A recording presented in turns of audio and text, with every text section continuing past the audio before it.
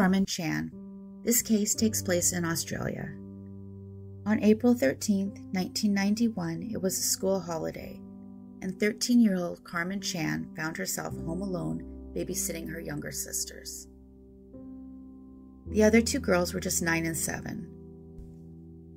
Karmein's parents owned a local Chinese restaurant, and so it wasn't unusual for Karmein to be alone with the kids at night. She was pretty responsible for her age, so it wasn't unusual to find Karmein holding down the fort at home alone with the siblings. On that Saturday evening, Karmein was recovering from having the flu. She was trying to take it easy, so they were just hanging out in her room. The girls were watching a documentary about Marilyn Monroe.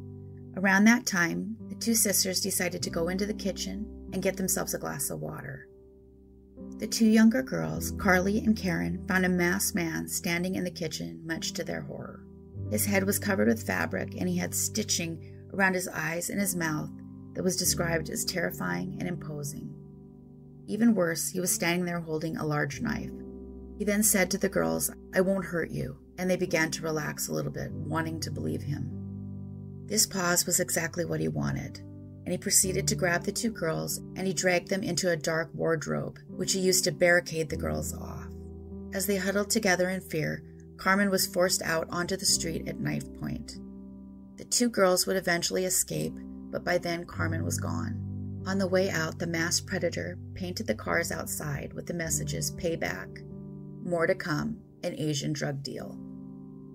It's important to note that there is zero indication the Chans were involved in drugs at all.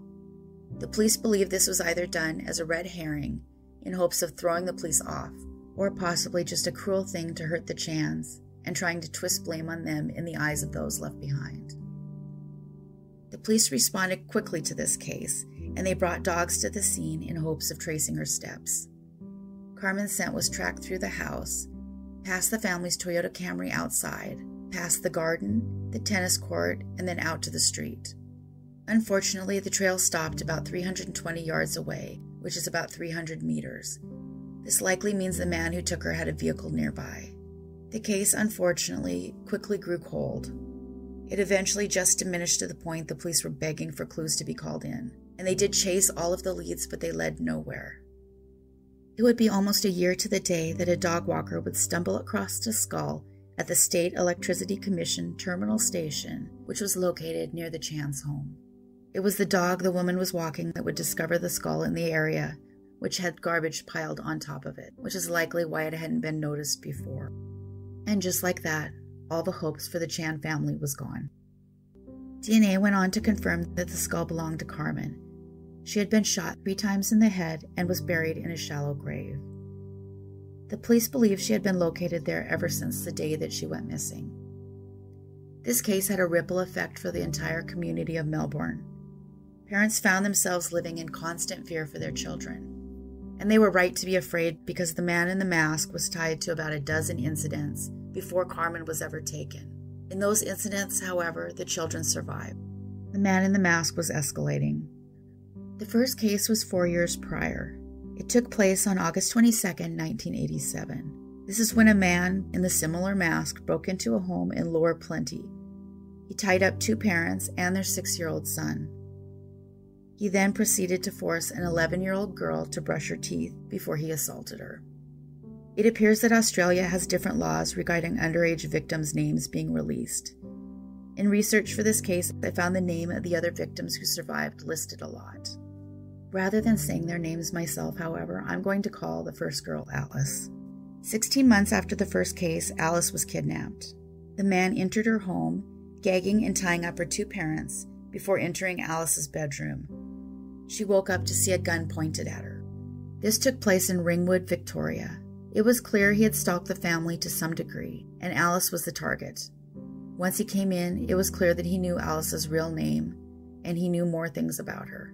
He placed tape on her mouth and her eyes and drug her outside. The parents were able to break free finally and summon the police, but Alice was gone.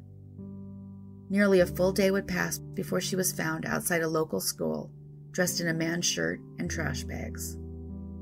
She would later tell the police that her kidnapper forced her to shower and brush her teeth before assaulting her. He also forced her to remain blindfolded the entire time. 18 months later, there was another kidnapping, this time in Canterbury. The child was released at a power station. She reported similar facts as to what happened during her assault and when she was released. I'm always hesitant to give serials any sort of a name because that's what they want, fame, but I've been asked to do it more so that it's clear who we're talking about. In this case, the moniker given to him was Mr. Cruel by the press. When all was said and done, there were upwards of a dozen cases, terrifying parents and families throughout the entire area. There is still a $1 million reward offered for the identification and apprehension of this man. A profile was released to say that he likely appears normal to those around him. Psychiatrists believe there is probably signs of some mental dysfunction, especially regarding adult relationships in his life. They believe he might require role play in order to perform. If you have any information at all on this case, please call Crime Stoppers at the number given. They also have an online form where you can submit an anonymous tip. Karmein's case has gone unsolved for 30 years.